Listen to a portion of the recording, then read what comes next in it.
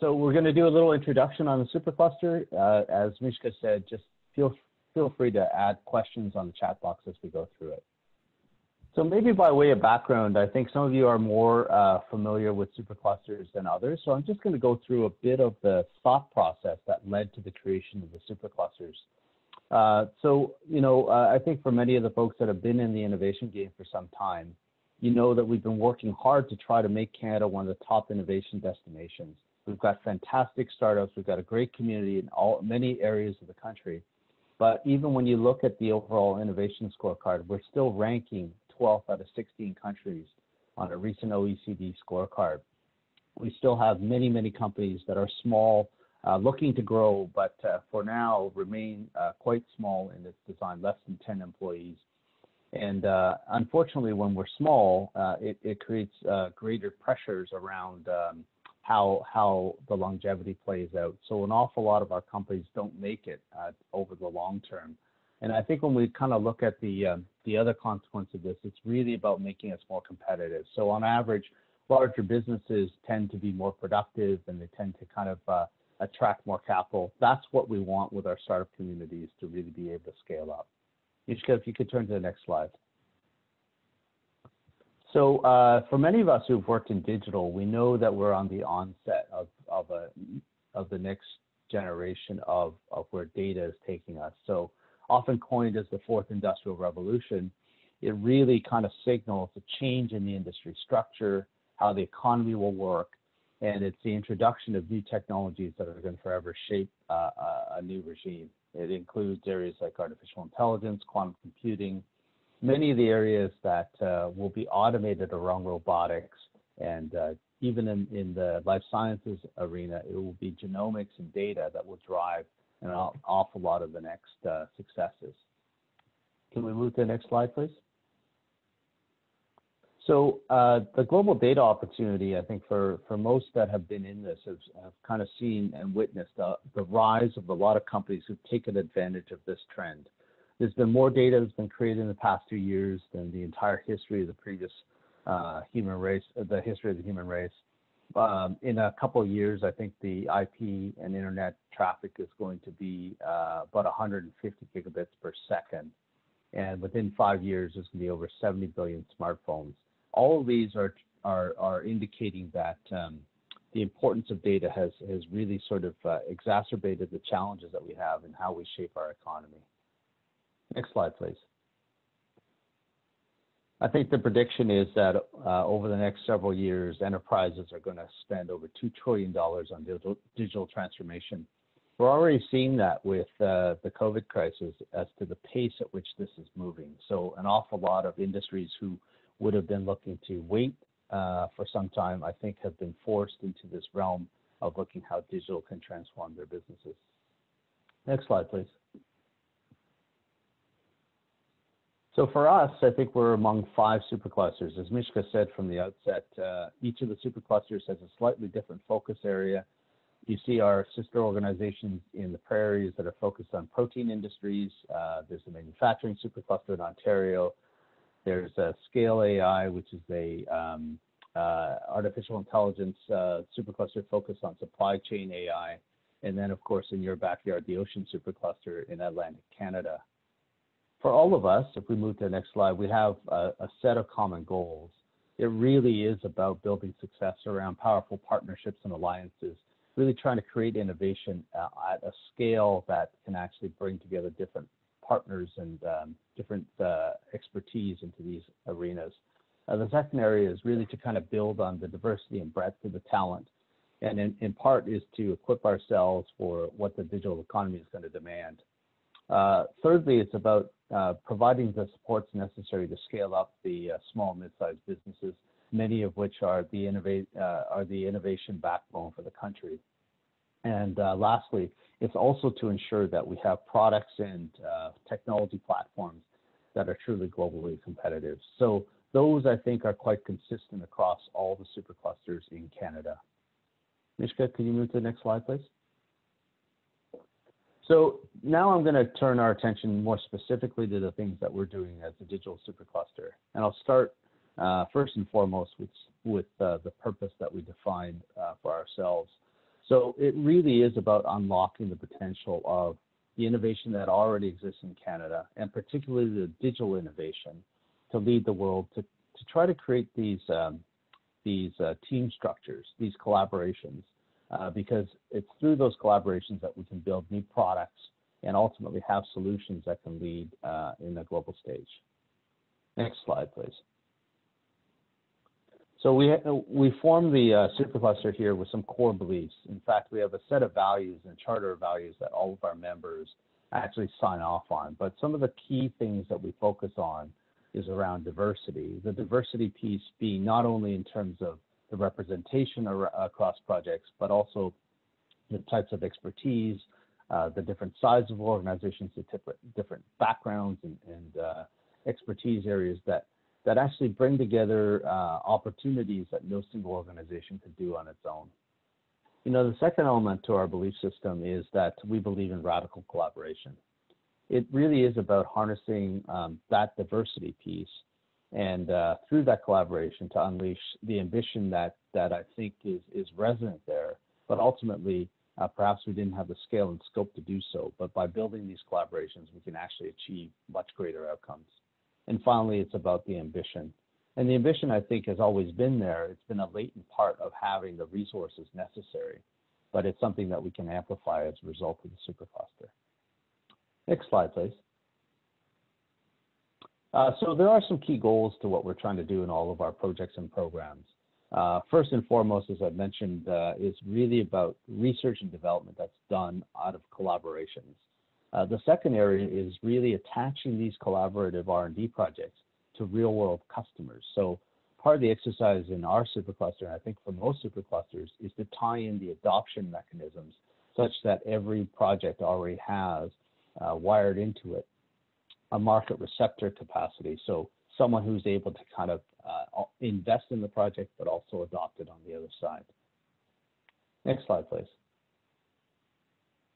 So we do have a few areas of focus. I think up until the COVID situation arose, we really had 3 core technology areas and 1 in the ecosystem building area. So where we started from a couple of years ago was to design our programs around building common infrastructure, which is our data commons program, building digital twins or replicas, digital replicas of real world environments using augmented and virtual reality, and having laneways to really create the conditions for more digital health capabilities.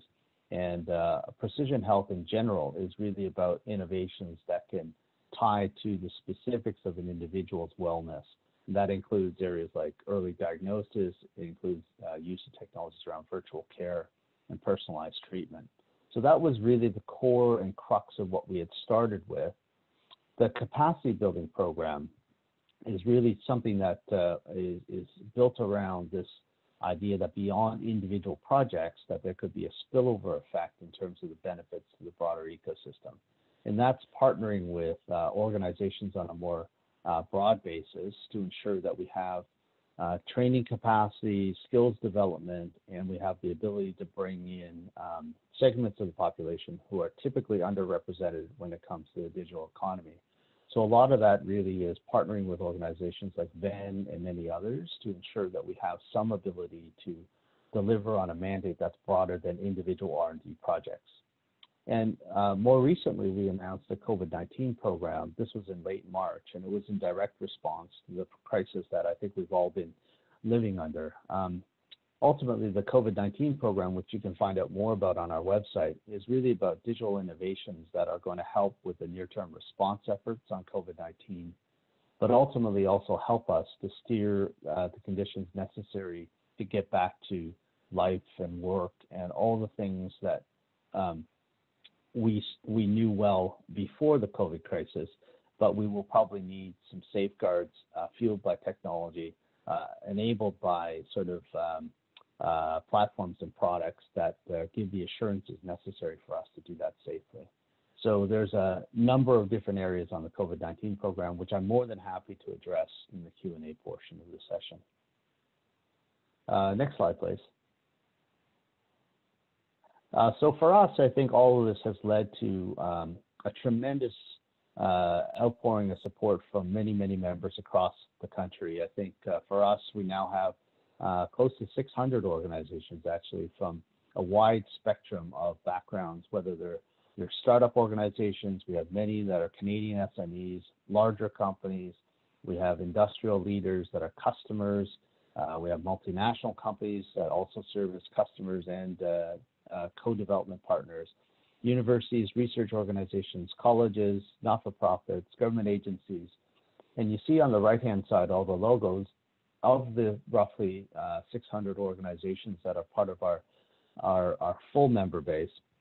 There's a collection who have signed up that have moved beyond the associate level into full membership.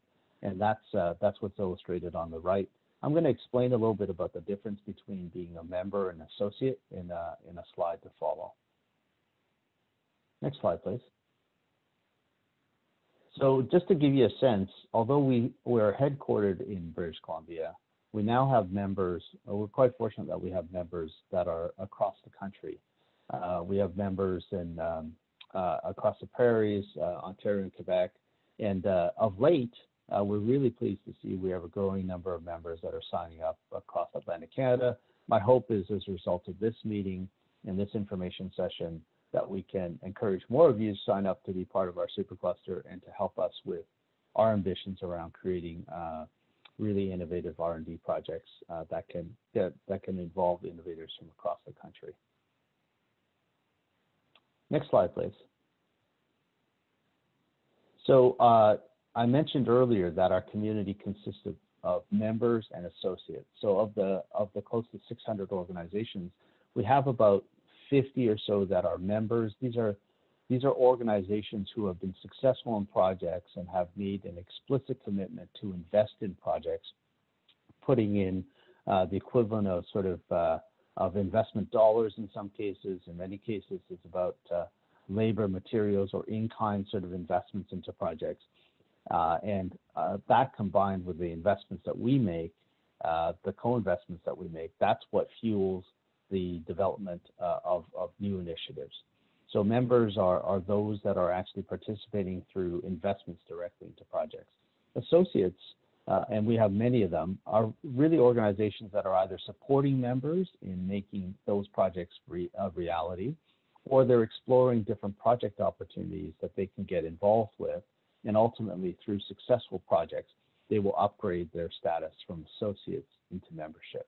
Associates is a category which is free to join, and I'll share that with you. But you get access to all of our resources so that you can actually create the kind of projects and initiatives that you're interested in, meet with other members, build the kind of profile of capabilities that you're most interested in driving your business on. But ultimately, if you're successful in projects, then we encourage and invite associates to become members. Next slide, please. So I'm going to pause after this slide, and then we'll have a chance to answer some questions that are probably on the chat board there. So the way our membership model works is that membership is open to all Canadian organizations. The key, I think, for everyone to be successful is to start by joining as an associate. You can do that on our website. It's free to join. There aren't any obligations other than for you to sign on to our Charter of Values, our Code of Conduct, which basically reiterates many of the values that we outlined at the very beginning and gives the template by which organizations work with one another and kind of sets a framework for that. After joining as an associate, we give you all the access to the tools that are necessary to build collaborations, meet other members. Of course, ordinarily, we'd be able to do a lot of this stuff in person. But the reality is now we're exploring how digital tools and digital interactions such as this can be used to get people familiar with one another and ultimately look at the program areas that are of greatest interest to us and also some of the projects that are already up and running to see how people can actually contribute more to those outcomes. The key to success, of course, is really about the projects themselves. So what we're asking folks to do is to lean in by developing or proposing projects in each of the program areas that are outlined. In some cases, is adding expertise to areas that others may be already thinking about. In other cases, it's actually having your organization lead projects and maybe bring collaborators along with you. Once those projects, and it does go through a selection process, once they're selected and ratified by the supercluster, then we invite associates who were previously, remaining sort of as free members to upgrade to full members. And when they're full members, it gives them all the rights and privileges associated with helping to run the organization. Ultimately, the supercluster is a member-driven and member-run organization where all the statutes of the organization are set up by members through these membership agreements. They sit on the board, they govern the strategy of the supercluster, and that's what upgrading to full membership entails and provides access to. And of course, this is all about a repetition exercise of continuing to build on success. And so joining our community means that there's a long-term view to repeating the engagement and the success and continuing to build out successful projects as a result. So Mishka, maybe I can turn to the chat window for a moment, and let's see if we've got some questions that people have put up so far. Feel free to ask them if you have. Oh, here we go.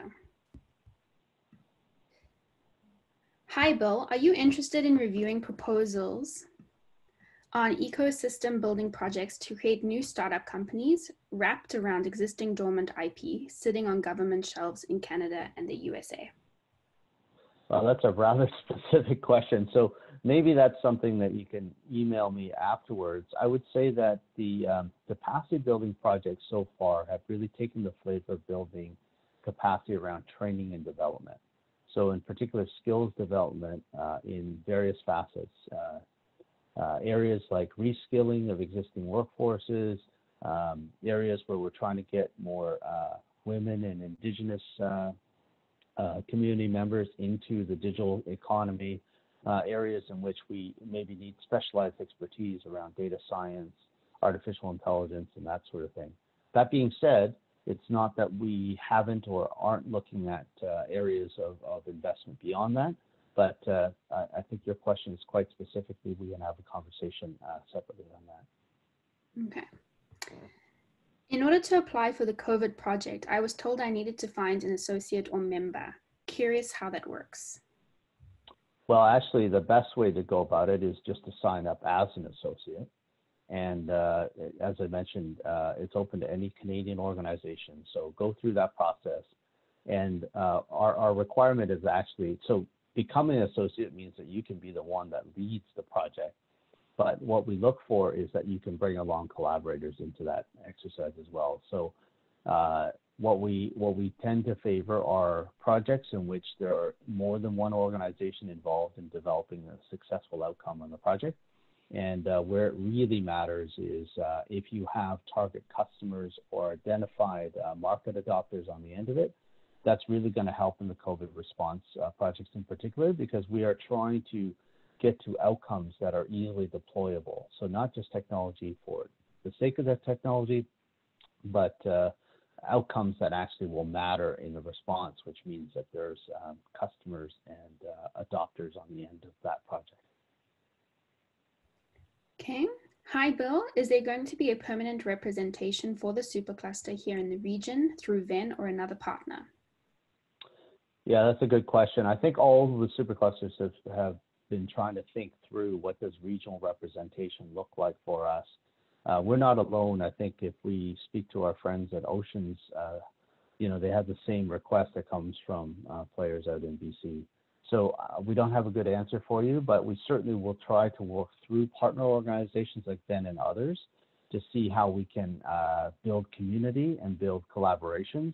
I think in the end, it probably doesn't quite fit for us to have offices across the country, but we may do it through partners like that. Great. And we have one last question right now. I joined NGen. Is this a different membership as I represent a digital solution delivered globally around the world for digital transformation? It's a good question. So each of the superclusters is a separate organization.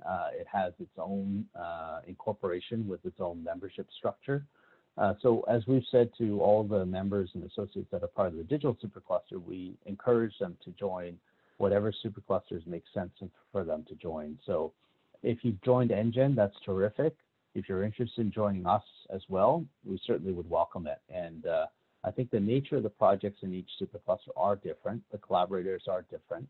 And the customers, particularly the industry partners, are quite different. So in the NGen one, you're really looking at applications that tie ultimately to a manufacturing type of customer base. For us, our customer bases tend to be in the natural resources, healthcare, and industrial segments. In Scale AI's case, you're really looking at customers that are much more tied to supply chain. So in each case, there's a different sort of framework for how these collaborations and projects would work. And if it makes sense for your digital platform to be in more than one supercluster, then I certainly would encourage you to do so. Do you have, oh yes, we will be making the presentation available afterwards, both the presentation and the recording. David says, thanks for that answer about NGen. We'll join immediately as this makes most sense. Okay, terrific. Any other questions, Mishka, or should I carry on in the presentation? Not right now. I think you can carry on. Okay, why don't I move to the next slide then? So one of the aspects once you have joined is that you'll get access to a whole range of supports that we provide. Ordinarily, we'd have a lot of events. Of course, they're more digital in nature, such as what we're doing, but those events are really the pathway to networking and connecting with the customers that are part of the supercluster. Also, the needs that they might express. It's finding other collaborators that you might work with. And really what we found is those are really the ignition points for building really solid ideas and concepts. So the connections piece, there's a couple different ways to do that. Once you've signed up, there's access to a member resource portal, which provides a member directory where you can kind of search out all the other folks that are part of the supercluster membership. Of course, as you look across that, you can search for expertise. And if you also have partners that you'd like to bring into the supercluster, encourage them to join as well. And I think that's how we can build more robustness in some of the collaborations. The resource portal, in addition to having a member directory, also has access to an ideation hub, which is really a digital representation of the whiteboarding capabilities that you would normally have in a live workshop or ideation forum. But we also have capabilities in the resource portal to give you tips and tricks on how you're building out your proposals, all the guidelines, the co-investment information, and some of the policies that are quite important in terms of how we actually make decisions on projects. That's all embedded in our resource portal. Ultimately, all these resources are there for one reason. It's to help our members and our associates get to successful projects. So all of this is really just the foundational pieces that allow you to do so. Next slide, please. So I want to give an example of what a successful consortium or partnership would look like. So typically, in the framework that we operate on, there is an industry partner or a customer. Ultimately, they're the ones that are going to adopt the solution. But why it's important is that we're trying to build the bridge to say that it's a product that someone's going to take on, and that's going to give the core reference customer that you're going to need to then be able to sell it over and over and over again, not only in Canada, but in many other places around the world. Now, part of that exercise is to partner up an industry lead with a technology partner. So this is a product or platform company who typically is as much of the baseline capabilities to try to build this capability set, but they'll bring into that mix co-development partners who may have specialized expertise in particular areas. That combined with technical service providers, so there might be integrators in there, there might be custom development houses, and all of that is important because as you build solutions with various components, it all has to come together into a final solution. In our projects, we insist on having a post-secondary research partner. This is how we ensure that there's a link back to the commercialization stack and objectives for universities. So back to the question earlier about trying to take maybe resident IP or research that's been done in the laboratory setting and bringing it forward and pulling it into projects. That's really what we're trying to do there. And the Digital Supercluster is ultimately a co-funder in this. So we're putting in money and dollars against the investments that are being made by everyone else in this. So ultimately, by putting additional dollars on the table and being also able to leverage the investments from each of these different partners in this project, any single organization is able to kind of realize a larger investment pool as a result of that leverage. And also, in some cases, that helps them to buy down the risk associated with executing on the project, or in some cases, it's about making the project bigger than it otherwise would have been if it was just a single organization. So let me give you an example of what that actually looks like in a real practical sense. If we go to the next slide. So here's a project example, one of the projects that we funded about a year and a half ago. It's a predictive analytics project for industrial manufacturing. So the industry partner in this case is Avcorp. Avcorp is a mid-size manufacturing company based in British Columbia. They do aerospace component parts for large aircraft aerospace manufacturing companies like Bombardier, like Airbus, and Boeing. You know, for them, a lot of the process design is based on next generation materials.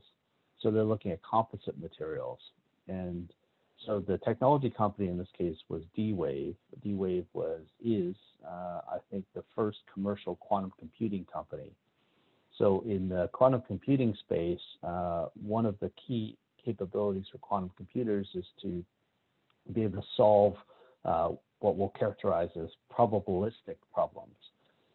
So one of the aspects of having a company like Avcorp that does industrial manufacturing using composite materials is that when you deal with composites, you're really looking for where there might be a small variation in that composite material, where it could be fractions of a millimeter in difference or a slight imperfection in that material. And so over a large wingspan, that could be quite significant in terms of the overall area. What you're trying to do is build a predictive engine as to where you're going to see faults in that manufacturing process. So that's what this project is all about. And in order to do that, D-Wave had to partner with a small startup company that could actually deliver algorithms that were based on what they call sparse information or sparse data. And that's a company out of Toronto called Solid State AI. SFU, so Simon Fraser University based in Vancouver, has a lot of the data science capabilities and was doing research in this area. And then we are a co-investor in this equation. So this is the combination of different expertise areas that came together on a project that we launched about 18 months ago. And it really is designed to help to perfect the industrial manufacturing process for aerospace parts. Next slide, please. So I think that kind of takes us to the end here. We certainly look forward to having more Atlantic Canada companies and organizations join our supercluster. I think everything that you'll need to find is on our website. There's a join page and fairly straightforward process. As I mentioned, we ask all of our new associates to sign on to our participation agreement, which really ensures that everyone understands the code of conduct and is a signatory to our core values and our charter of values. And then once you've signed up, then we provide you with all the resource tools that are necessary to help you get involved and engaged. And maybe at that, I'll turn back to you, Mishka, and see if there's any other questions. Hello, do the various superclusters overlap funding opportunities? For example, if you have a project that might apply across engine, digital, and scale AI, will each supercluster collaborate with you together, or are you restricted to only one supercluster at a time? That's a great question. I think we're starting to do more co-funding exploration amongst multiple superclusters. We've had to do that in the context of COVID. Before that, it would have been the case that the projects would have been more standalone because, as I mentioned, the industry partners were different. And But I do think that there will be, going forward, more projects which can be proposed where there might be more than one supercluster that can help to co-fund that initiative. Just as a point of reference, the superclusters get together on a weekly basis to kind of talk about what's happening in each of our respective areas, and projects are discussed amongst our CTOs as part of that process as well. So there's good visibility in terms of looking at where the synergies are, and we'll certainly work towards building a framework where multiple superclusters can ultimately invest in something that looks like it could be bigger. Hi, who owns the intellectual property? Do the supercluster or leading partners claim the IP? Yeah, so in our case, and I think in the case of most superclusters, the idea of the initiative is to ensure that it remains industry-led. And that says that you have to have rules around IP that are consistent with that idea that we want to build more IP for the benefit of industry leaders in order to commercialize those successes. For us and all of our supercluster projects, we do not own IP. The IP is owned by the consortium and the project. In fact, in every project, we have a requirement that the project and the consortium outline their IP strategy, who's going to bring in what, and how that's going to be shared. In some cases, it's fairly straightforward that if a company has an existing product, they're bringing that in as background IP for the project. There's no contesting the ownership of that, but they are contributing it to the benefit of that project. And the team itself, the project team, with our help and guidance, will negotiate what happens to a rising IP or IP that's developed as a result of the project. In some cases, the parties across the project will determine that it belongs to a particular party and that there's a license arrangement to all the others. Or in the cases where there's brand new IP, there might be some other sharing of that IP that's determined explicitly by that consortium. So what the supercluster's role in that is to be a facilitator to help with those conversations such that a good foundational structure can be built inside the project. So Amos has just a quick follow-up question to that as well, same person. He's looking to understand what exactly he should give for the investment. So in our, we have a co-investment guide that actually stipulates sort of what the investments need to be in a project. So for smaller organizations, actually, typically the mix is cash. It could be salaries, which is in lieu of cash. And there are some limits in terms of what is acceptable in terms of in-kind contributions towards projects. So as you work through the templates associated with doing a project proposal, you'll actually see that there are budget guidelines and co-investment guidelines that you'll refer to. I would suggest that if you're a small company, in most cases our smaller companies, which now comprise more than 60% of our membership, roughly half of all the investments into projects. For the most part, smaller companies have tended to contribute salaries in lieu of cash as their investments into projects. In some cases, it's actual cash, but in most cases, it's really salaries in lieu of cash. We have another question about the recording and presentation and where it's going to be hosted. I can follow up with an email with a link to the recording and the PDF version of this document. It will live on Venn's YouTube channel, and I believe you plan to put it on your website, Bill? Why don't we send out that information with a follow-up to everybody afterwards? Okay, so we will follow up with you. The next question, can government funding be used for members' financial contribution? Well, that's a difficult question because it depends on where the government dollars are coming from. There are some stacking rules associated with projects, and I think that applies universally for all government programs. The stacking rule being simply that a project can't receive more than 100% from various government sources. If you're getting dollars invested in your project through IRAP, but you're using those, provided there is not an overlap in terms of what you're trying to do in our project versus what you're trying to do in the IRAP project.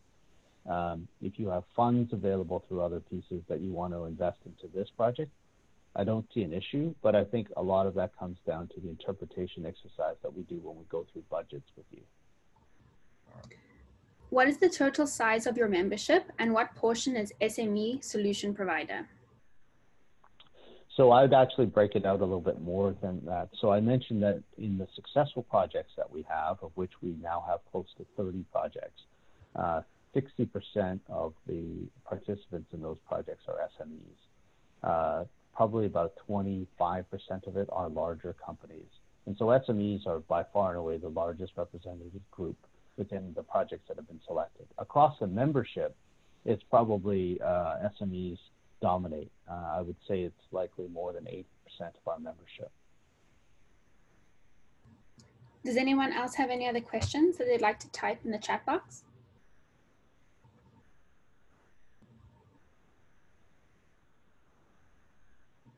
Okay.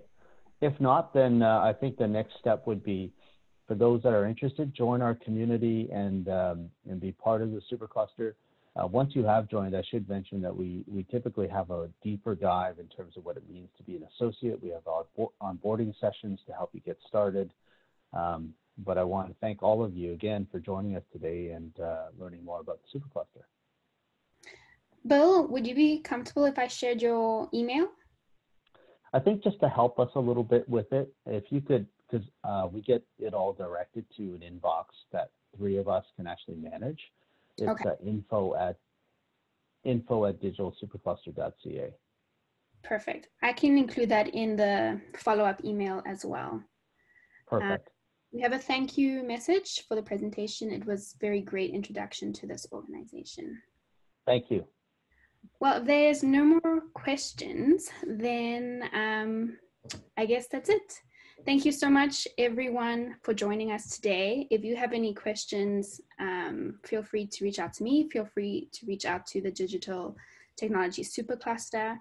Again, I will be following up with an email with the link to the recording and the presentation and any email addresses that would be of use.